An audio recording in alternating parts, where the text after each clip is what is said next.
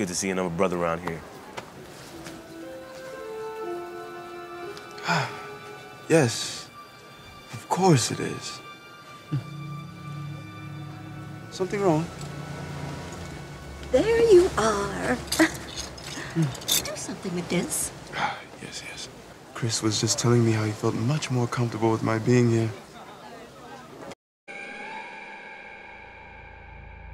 You know, The Seed was, you know, I'm a huge horror movie fan, and every American horror and injustice has a classic horror movie that expresses it.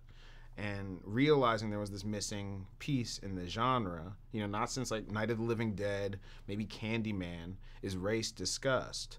So, you know, that was, I was like, look, if I can make this, it would be my favorite horror movie.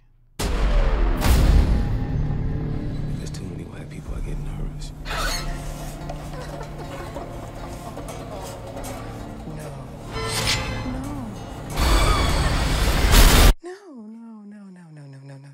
It's an incredible horror movie. It's an incredible thriller.